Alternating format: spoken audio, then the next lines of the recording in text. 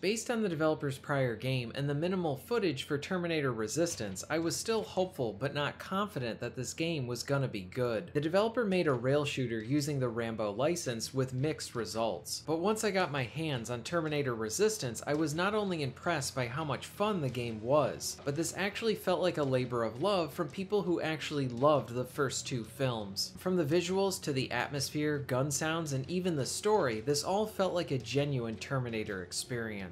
While the game did have some flaws, overall I found the game to be pretty great and very fun, which is why I was surprised by the critical reception for this title. The game's media and some YouTubers lambasted the game, saying it was a bad title, giving it scores like 5 out of 10 or 1 out of 5. I found the really low review scores kind of odd. Since the gameplay, while familiar, it was an enjoyable first-person shooting experience. Also, Terminator Resistance was a stable game. I had a stable frame rate with no crashes on the PS4 or the PS5. This was a solid first-person shooter even if you were just a passing Terminator fan. The low scores made no sense to me, and there was definitely a large contrast between the players and the critics. Just look at the Steam review scores for this title, they are generally really good. I could understand critics giving this title an 8 or a 7, but the numbers lower than this felt like they honestly hadn't even played this game. Terminator Resistance is the best piece of Terminator entertainment since the second film, and I loved it.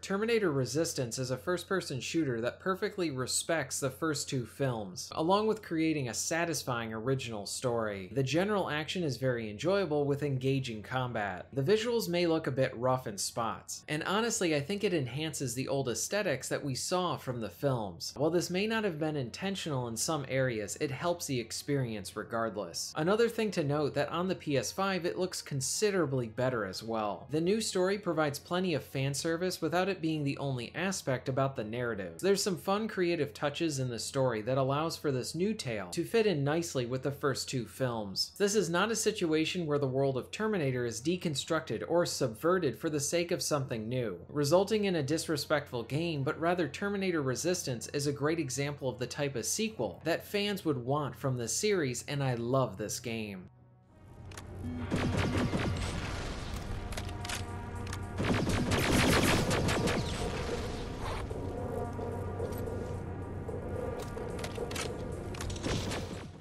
The bulk of the gameplay is centered on the shooting. The sound effects from your weapons are great, with the modern weapons sounding like they should, and having some power behind them. The best of the bunch comes from the energy weapons that feel ripped right from the films. The impact of your shots is pretty good as well, with the robots often showing damage as you shoot them. In addition, there's a good amount of explosions and sparks whenever you destroy one. You have a pretty good variety in your arsenal. When it comes to your guns, there's a nice mix of normal human weapons like SMGs, machine guns, and shotguns, along with energy weapons. There's plenty of explosives from grenades and rocket launchers to many throwable bombs. You have access to some unique weapons and consumables that can aid you as well. For example, there is a termination knife that can be used to stealth kill Terminators, or different stims to provide you with limited buffs like slowing down time. There's enough weapons and items to allow you to adopt your own personalized playstyle. Do not expect a considerable amount of depth in this area, but there is enough to where you can have a preference on stealth, using long-range weapons with a mixture of explosives or solely focusing on automatic weapons and traps. The arsenal helps to keep things interesting and varied for the entire campaign, and even allowing for some replay value. What also aids this are the variety of enemies that you will encounter. The Terminators do steal the show as intimidating foes, but there's plenty of other enemies like spider-like crawlers, suicide rushers, heavies, and flying foes.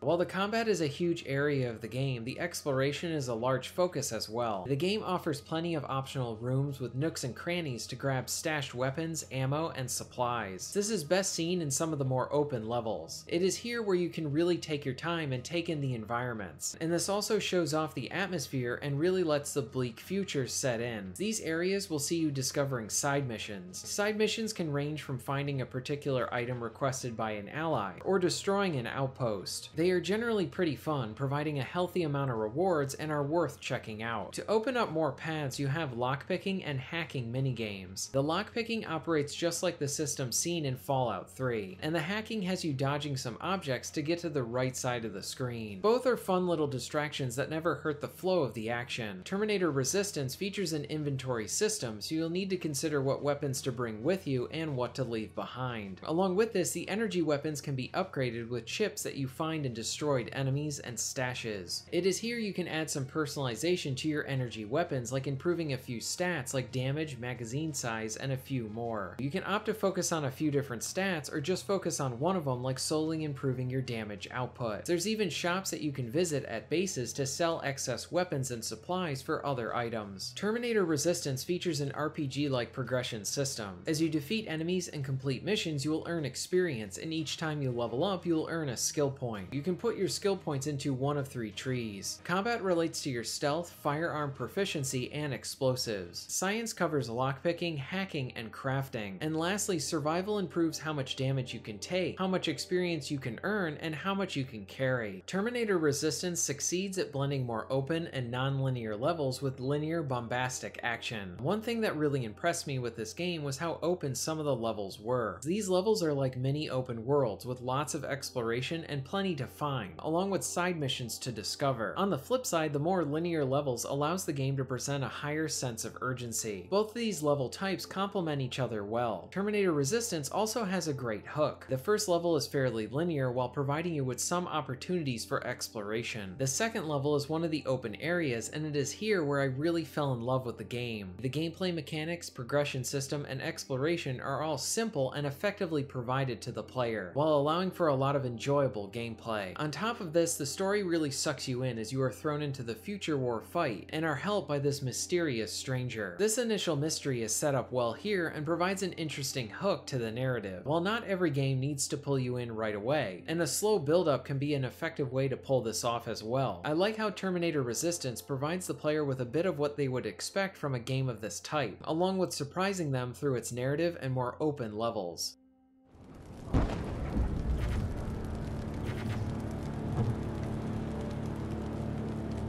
On August 29th, 1997, Skynet, a computer system built to protect us, became self-aware. It viewed humanity as a threat to its existence and decided to act. Judgment Day, as we eventually called it, marked the beginning of the war against the machines. Skynet attacks happened almost daily, but the attack that happened on that day was like nothing we'd seen before.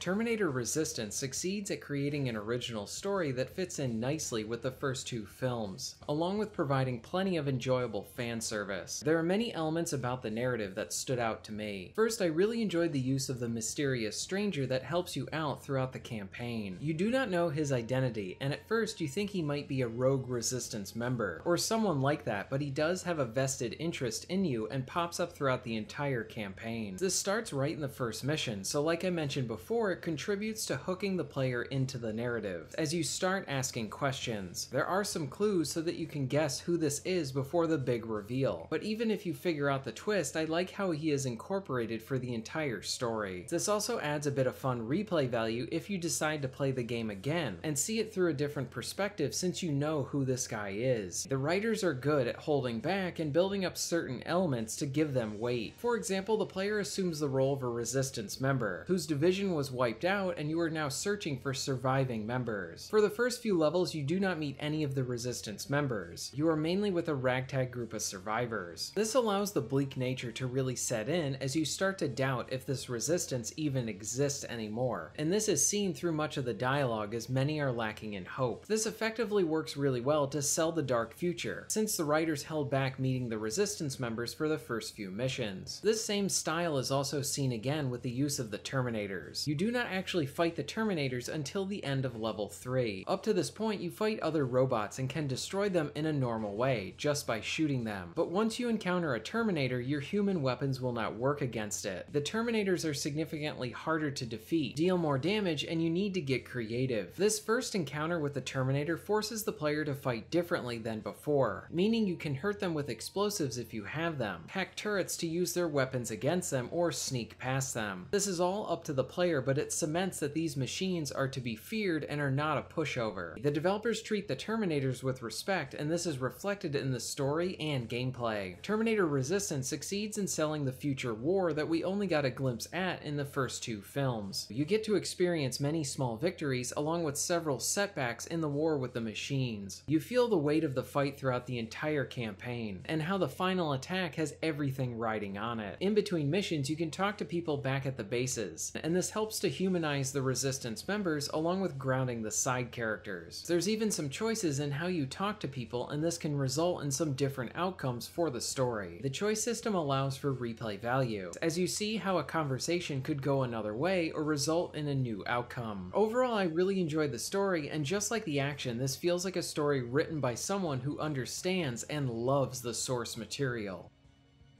Jacob Rivers, marked for termination.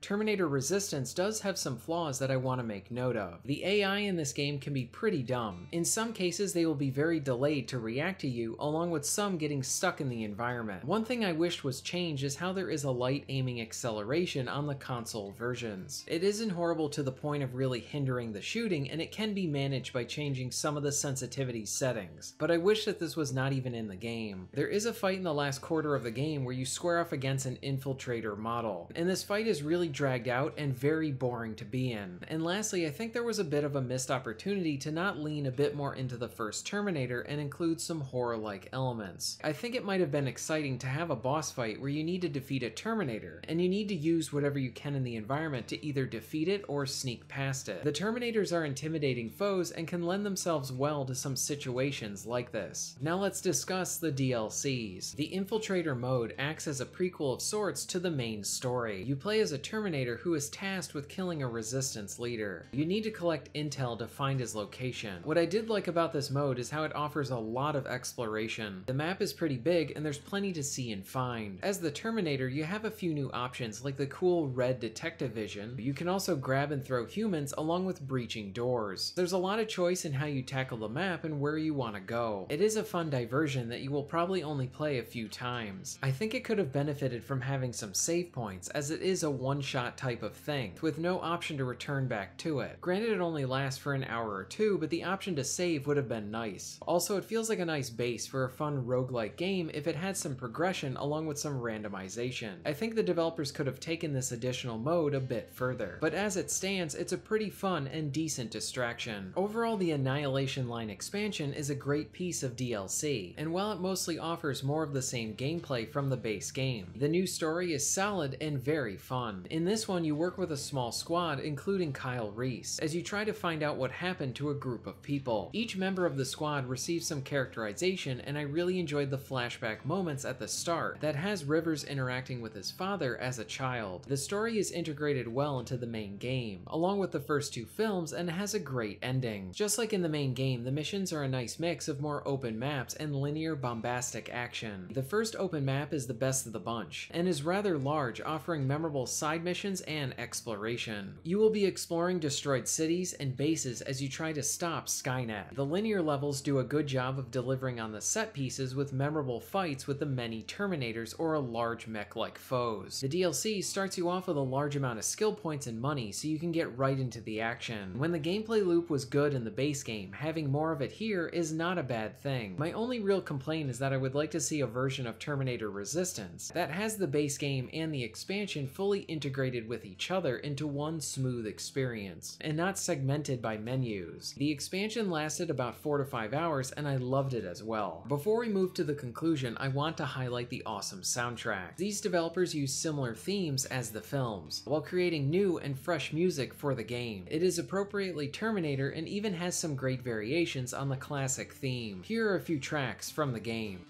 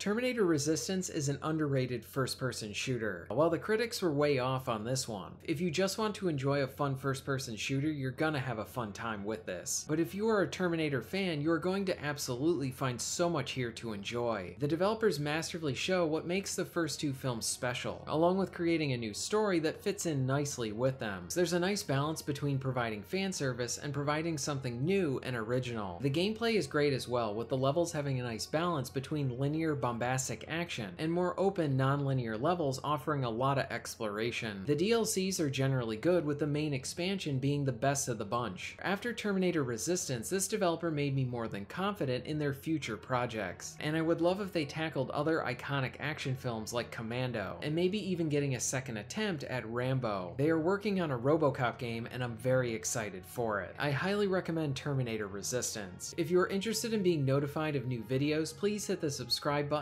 and bell. And if you would like to support the channel and get early access to content, please check out my Patreon. All of the links will be at the end of this video and within the description. And thank you very much for watching.